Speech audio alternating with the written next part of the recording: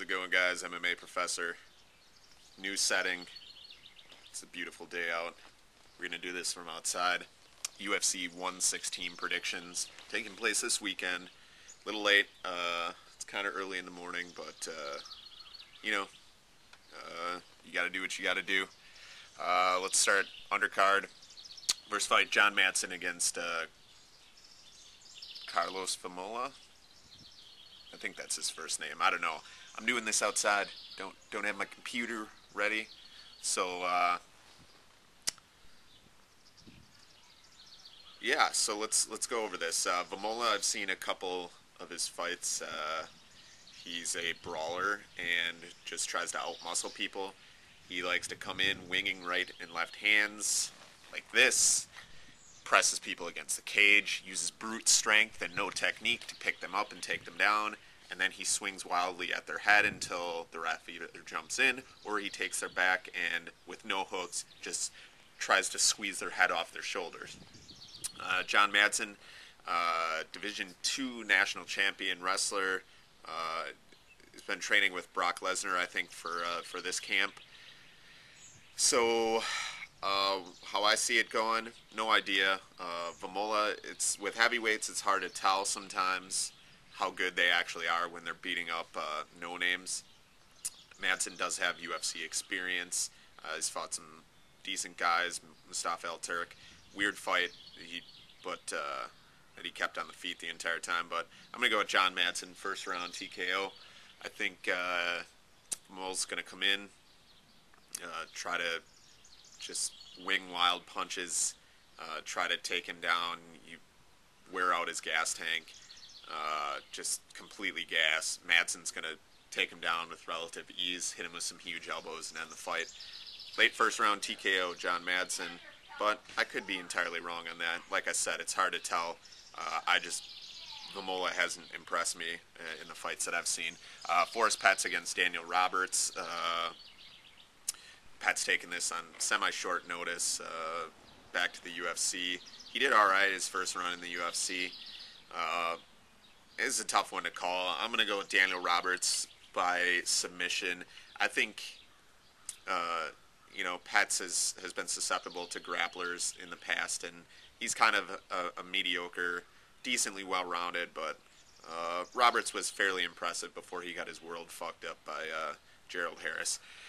Speaking of Gerald Harris against Dave Branch. That's what we call a transition right there. Good luck finding footage on Dave Branch. From everything I've heard, he's a fantastic grappler. Trains at Renzo Gracie Jiu-Jitsu, so he's got very good submissions. He's fought once in Bellator Fighting Championships. I think that was the last fight, won by submission in the second round. I'm going to go Gerald Harris to win by TKO in this fight. Branch may have the grappling credentials, but Harris has the intangible in this one, which is the ability to keep this fight where he wants, and I think he's going to want to keep it on the feet. Harris hits very hard, and I think eventually it's going to catch up. It might look a little like the Mario Miranda fight, except for, Miranda is that good a grappler, but he had the wrestling ability to try and take it down, and he couldn't even get it there. So Gerald Harris, late first, early second round TKO. Kendall Grove against Gordon Relic. This fight relegated to the undercard because Grove made some stupid comments about the Ultimate Fighter, and that's what happens. I would have loved to see this fight because I have no idea how this fight's going to go. Both guys are pretty similar. Neither guy has the wrestling ability to really put this down. The one thing for me is that Grove he couldn't finish Munoz in the last fight, and I don't think he's going to be able to finish Relic, which, the problem with Grove is his chin sometimes is susceptible, and just like in the Grove fight, he gets hit a couple times, and he just kind of freezes up. And Relic doesn't really have that much power, so I think it's going to be a close fight. I think it's going to go to a decision. I'm going to go with Relic by decision, although I think it's going to be a very, very close fight. Relic just maybe winning with leg kicks or something like that. I don't know. This is a very, very tough fight to call. So let's go to the Spike TV portion. of the undercard. Seth Petrozelli making his UFC return against Ricardo Romero. For those of you who don't know, Ricardo Romero is from New Jersey, trains at AMA Fight Club with Jim Miller, Dan Miller, Charlie Brenneman, and those guys are also affiliated with Renzo Gracie. They train there as well. They do some cross-training there. Romero is an excellent grappler, very good, well-rounded, decent striker, pretty good striker actually, from what I've seen. And Petrozelli has always been that guy that's grapplers. He gave him a lot of trouble. He has looked better as of late, becoming more well-rounded.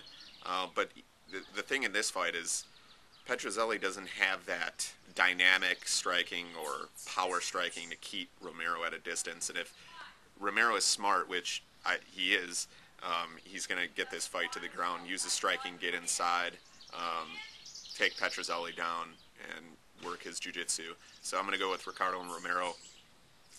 Second round submission, possibly a rear naked choke or an armbar or something like that. So there you go. Brennan Schaub against Chris Tertier. Tertier, he's trains with Lesnar, trains with huge wrestlers. So you'd figure that would be his advantage in this one. But he's wildly mediocre everywhere, including the wrestling. Not that outstanding of a wrestler that I think he's going to put Schaub into any danger. I think Schaub's going to tee off on him early and often. And Tertier is a tough guy, so he may be able to last for longer. But I'm going to go with Schaub. Second round TKO, just because he's a tough guy. I would pick first round TKO, but Tertier is a tough guy. I mean, he took the hardest nut shot that I've ever seen anybody take ever, and he was willing to stay in the fight. So there you go.